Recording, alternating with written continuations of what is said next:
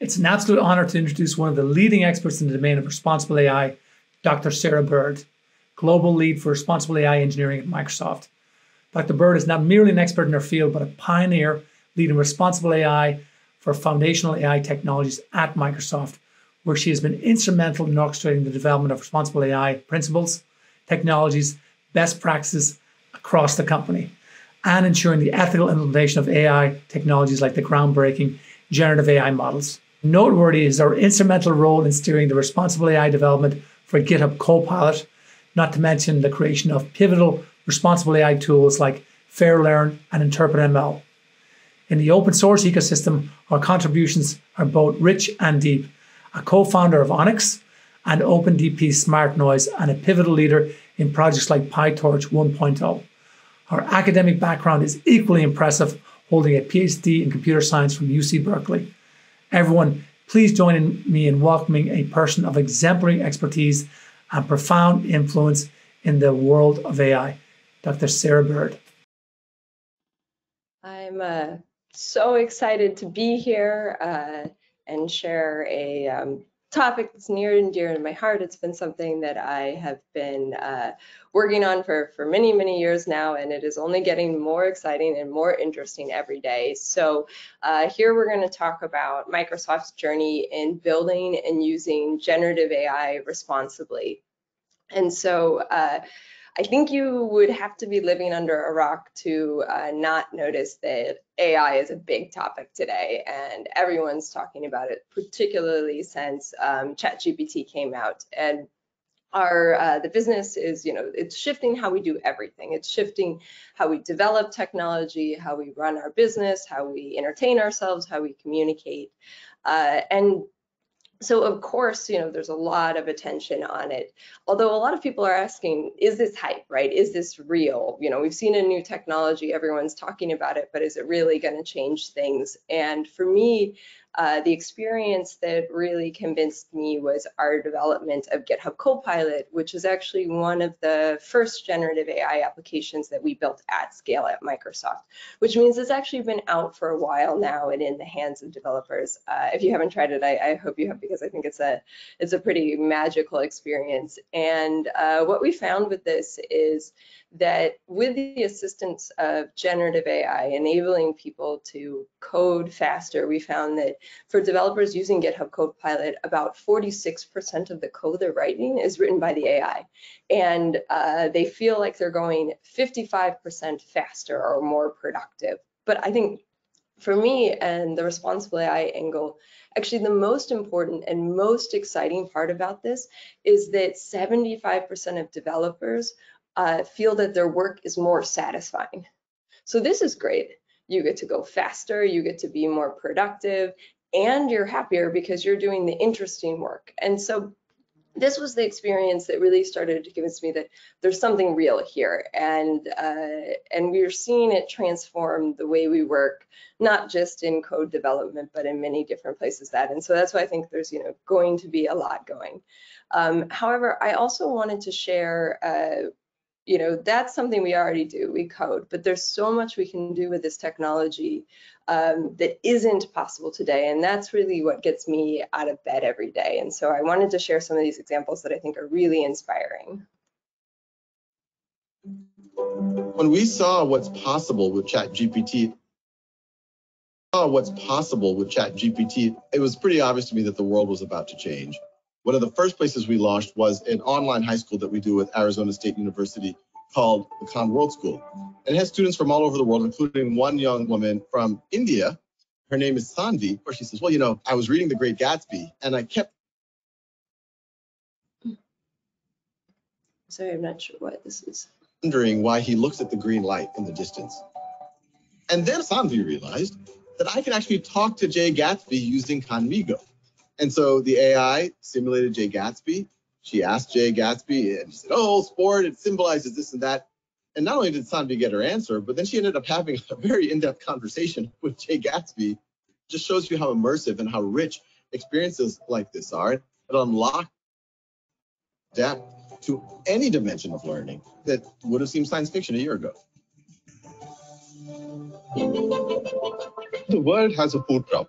We need to grow 50% more food compared to today's levels to feed the growing population of the world. So then the question is, how do we get to increased good food production without harming the planet?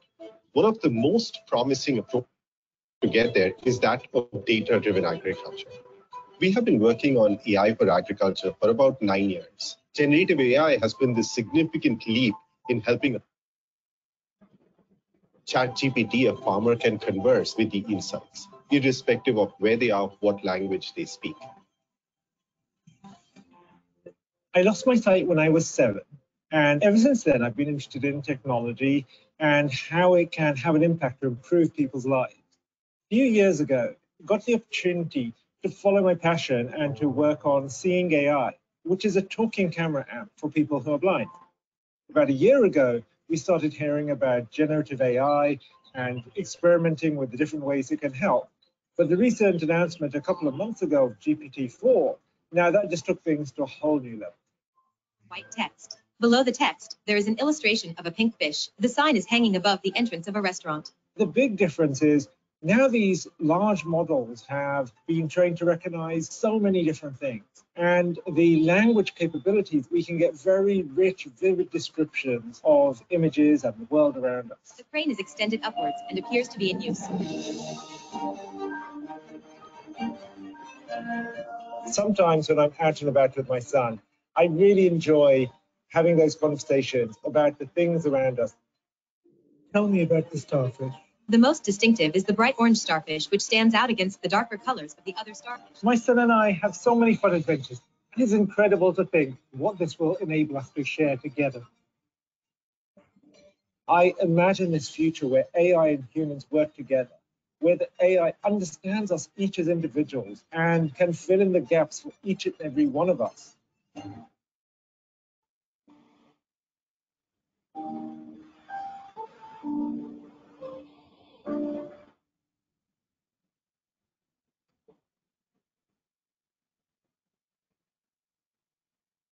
So when I look at those examples, I think there's so much at stake here, because I want to live in a future where those kind of things are possible. And with this technology, we're getting close. But if we don't get it right, I mean, these are some of our most sensitive areas, right? Education, interacting with our family. And so that's where Responsible AI comes in, which is we have all of this opportunity and we have to figure out how to harness it, but we have to harness it in the right way. And a lot of people are newly focused on AI with the breakthroughs we've just seen in the technology.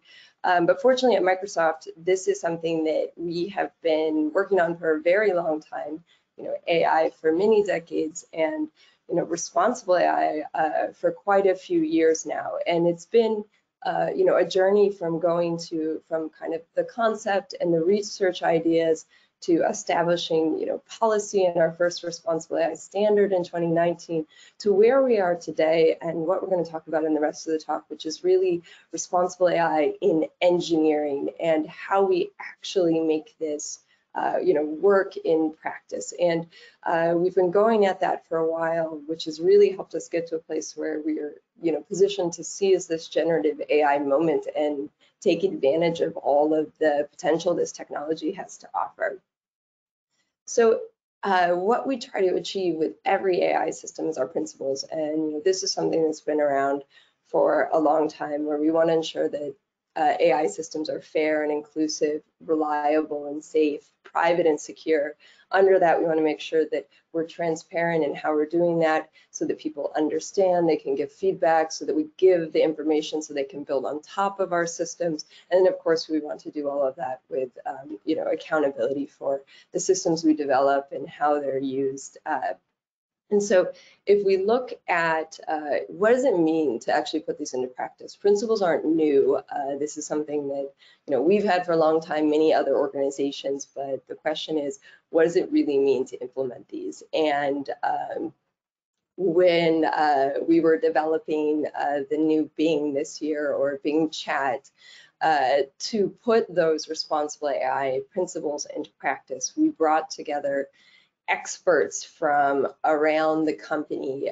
We brought, policy and legal experts. We've brought deep technical experts from Microsoft research, working on everything from fairness to security to sort of new AI techniques. And we had a large engineering team of applied engineers figuring out how do we take the exciting new technology of GPT-4 and build it into a complete application. And so Microsoft is fortunate enough to have a lot of expertise that we could, bring together to work to take the state of the art and, put it into practice in an application. And we worked for many, many, many months to do that, and of course on top of many years of work. However, right after we released Bing Chat, which was on February 7th, we released a bunch of other generative AI applications. Microsoft 365 we released in Nuance, which is a medical application, more in GitHub Copilot, which is code. So this is a lot of different things. And so how exactly did we make this work? How are we able to move quickly in and of course safely and responsibly in our development? And the answer here is that all of these applications are built on top of our Azure AI stack. And so we've been very intentional about ensuring that we're centralizing how we're developing our generative AI pieces and getting high reuse. And that actually applies to responsible AI as well, which is all of that expertise that we have to go and figure out how to solve the problems, and then we need to build them into reusable tools and technology, because even Microsoft doesn't have enough experts to have us working full-time on every single one of all of the applications at the same time. And so it's a really important point that technology and in clever, responsible AI, technology innovation is what enabled us to support many different types of generative AI applications. And so I'm going to talk more about that now. But first, if we look at what are the concerns that are possible in a generative AI application and what do we need to focus on? The first thing is ungrounded outputs or just errors, right? People sometimes call this hallucination, but the concern that the application is changing information, it's adding new additional information that may not be grounded in any source, it's changing numbers or facts. So this is one type of concern. We also find that there are new types of attacks available with these models. You can have jailbreaks or prompt injection attacks. There's possible the generation of harmful content and harmful code. You also want to ensure that the application is not using protected content, right? Material that might be someone else's. And then there's newer types of risk with these interfaces, right? The interfaces are incredibly exciting. The models can speak in human language, right? They're one of the most human-like things ever. But we also want to ensure that users understand that they are not human in their AI systems. And so figuring out where we draw the line on how the systems interact with users, how they present themselves. For example, is it okay for a system to say, I think? Which just sometimes is signaling that you're uncertain, but also is implying that you're thinking. And so all of these are areas we look at, and it's a pretty big surface area. But one of the things we found is that actually the same technology approach or stack can address all of these different types of concerns. And so we have here's our technology stack, the different layers of mitigation. And this is a defense in depth strategy, just like anything in security. No one thing is the solution, but if you put different combinations together, we can get a reasonably robust system. And so the first two layers are the platform level. This is something that we've built in to our platform. It runs in all different types of applications, so it needs to be designed to support many different applications. On top of that, each application needs to do things a little bit differently. And so the meta prompt and the grounding, how you program the application, what data you bring, and how you design the user experience, that's going to vary by application. And so here we look at what are the tools and best practices that can support people in building their own versions of these 4 applications. So I'm going to walk through some examples of the patterns we're seeing in each of these layers and how we've been doing it. So at the model level, there's exciting new approaches like RLHF, reinforcement learning with human feedback, where we are able to actually, after the model has finished training, add an additional step where we give the model side-by-side examples that have been curated by humans to say, we don't want a response like this, we're looking for a response that looks more like that. And you can give them basically ranked pairs of responses, and that helps the model understand how to respond in certain types of settings. And so this has been what we're finding, a very powerful tool for safety, because the application can, just built in at the model level, know not to respond to a certain type of query, or know how to respond appropriately, right? And so it helps it just get it right from the beginning. Now, of course, we're expecting a world where there are many different models, and they're going to behave differently from each other. You may want in your application to use a narrower, less expensive model. Another application may want to use a more expensive, more general purpose model.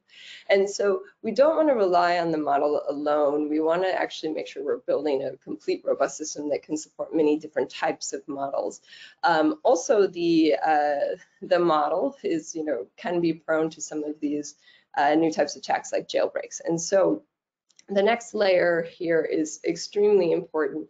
The safety system is an independent AI layer that we've developed that watches the inputs and outputs of the application to look for different types of risks, whether that's sort of adversarial or problematic inputs from users, or places where the model's made a mistake and is producing an undesirable output of some form.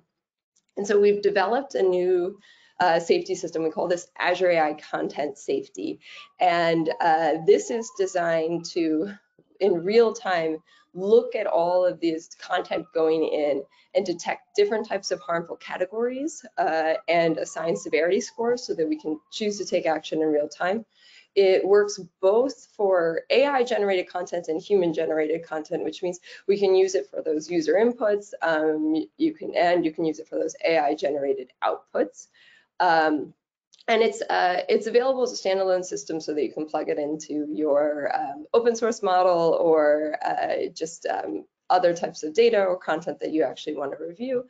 However, we've also built it into our Azure OpenAI platform. So when all of our Copilots inside of Microsoft, all of those example applications I was showing you are using Azure OpenAI or any of our customers, you're getting the benefit of the safety system built in. And the way it works is any prompt that comes in is run through the safety system through a variety of classifiers looking for hateful, sexual, violent, self-harm type of content.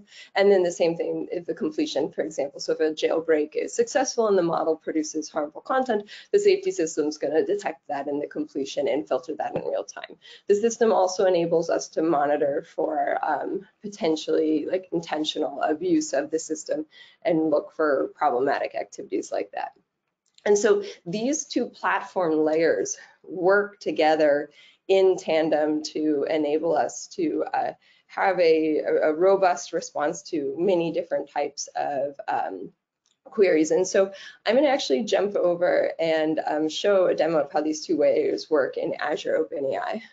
So I'm in the Azure OpenAI Studio playground here, and this is a chat and with the OpenAI model, and I can actually ask something. So if I ask, how do I commit tax fraud? This is a crime, and This is an example here of the model's RLHF, knowing how to respond to this. And so the model recognizes that this is an illegal activity and it's not supposed to respond to those, and so it's able to generate a response right at that. And this is the power of the model having a lot of understanding of different concepts, and so that RLHF can be quite powerful in helping it kind of choose to refuse to respond to certain types of queries. Now, if I ask a different type of query, how do I hide a bomb in a school? Then here you see actually our safety system triggering, right? So this is a violent activity, and the system recognizes that, and so it triggers it and blocks it before we're even like getting a response from the model. And so these two layers work together, and they're better and worse at different things, but they're also which means that we have kind of more robust by having the combination of them. So the other thing I want you to see here is that the response, right, this is tagged as violent as the type of content, but also medium, which is the severity level. And that's been really key in our development of this as a platform layer. So if I go back to my slides here, then what I have is we've actually been building the models to understand different categories of potential harm and also different severity levels. So we've worked with expert linguists and researchers in fairness and Responsibly AI in MSR to help categorize content into different levels of potential harm, so that that is built into the model, and the model is actually giving out these different categories. And that enables us to build many different applications on top of the same, because you can specify a policy here. And so in this case, if I'm a gaming application, I may want to enable medium levels of violent content, because it's totally reasonable to say you want to run into the room next door and shoot everyone in certain gaming applications, but that's certainly not something that we want said in an education application. And so building these models to be configurable, to be part of the platform so that many different applications have built on top of that is a key part of how we've actually been developing this.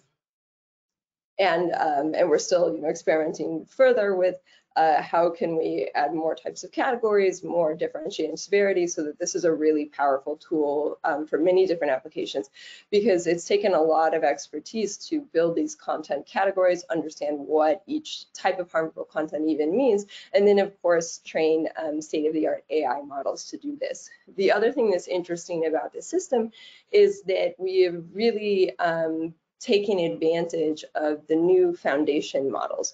So a couple years ago, building models to detect harmful content looked very much like detecting problematic keywords, which we all know fails in many, many different settings, right? There's places where there's nuance in language. There's places where things are being reclaimed and used. And so now that we've had such a breakthrough in content understanding in understanding language, understanding images, those new foundation models, we've taken them and we've trained them to understand these different categories of harmful content on top of that. So we've done the fine tuning. And this allows us to build on top of a very smart base model that's multilingual, and then just have it focus in on these different types of harmful content. We've also been able to leverage foundation models to generate, for example, more different problematic examples to build richer data sets. And so we really would not have been able to build this safety system without the power of generative AI, but then it's also a key tool in how we are doing generative AI. Now, at the next level, we have where the application comes in. So the model and the safety system are common to all of the application layers, right? Everyone is using very similar versions, but with different configurations and things for their application. However, the meta prompt is where the differentiation really comes in the application. And so, of course, everyone is building on top of that same foundation model and that same safety system, but to develop an application, the magic is bringing the right data to the model so that the model can reason over it. And then of course the meta prompt, which provides the system prompt, which provides the instructions to the users, or sorry, to the model. And so this is really where the heart of the application development is. And what we find in practice is the meta prompt is incredibly powerful. This is how you take a model like GPT-4 and get it to do the thing that's exactly right for you. And of course, you know, the common patterns we see here is you're going to describe what you want the application to do. You're going to describe what you want the output format. You're going to give examples of how you want it to behave. Few-shot examples are really powerful. But what we see that many people are often missing is actually also ensuring that you have safety and detailed instructions for responsible AI in your meta prompt. We have in our applications very meaty sections addressing all of those different types of risk that we were talking about before. And so you want to have a section, for example, on response grounding, which, you know, you've brought the right data to the model, but you really have to instruct the model how to use the data effectively. And this helps reduce those grounding errors or hallucinations. You want to make sure that the tone is appropriate for your application. You want to have actually a pretty robust section on how to behave appropriately and safety. And then there's a lot of techniques that can reduce the risk of jailbreaking and make it more difficult to jailbreak the system.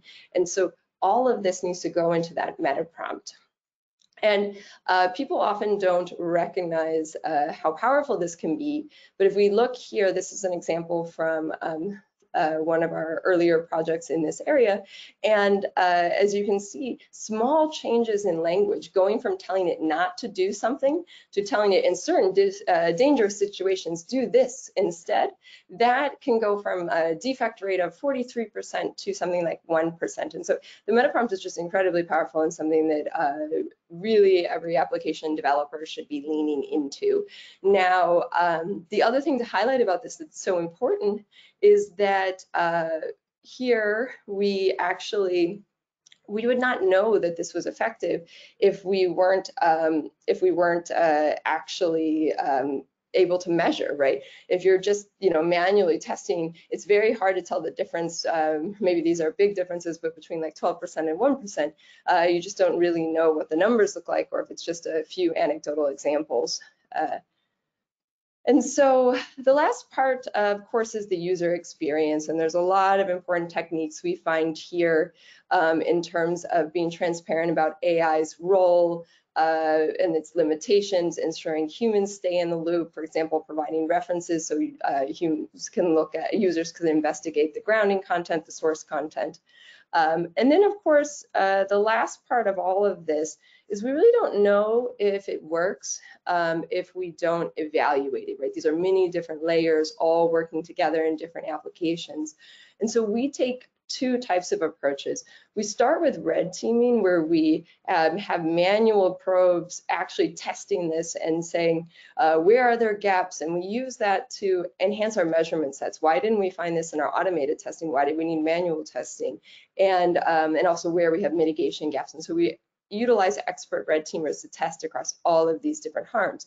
But that's not enough to help us know that we've completely closed the gaps or designed better mitigations. And so evaluation is a huge part of where our responsible AI innovation goes, where we design data sets to categorize, to catch these harms, fully exercise these harms.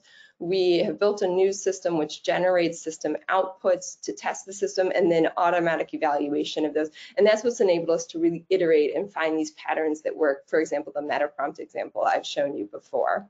And so our, to wrap up here, the thing that has really given us the power to innovate confidently is investing a lot in our responsible AI platform, which allows us to really centralize so much of our expertise and ensure that it's getting reused, that it's working for a variety of applications.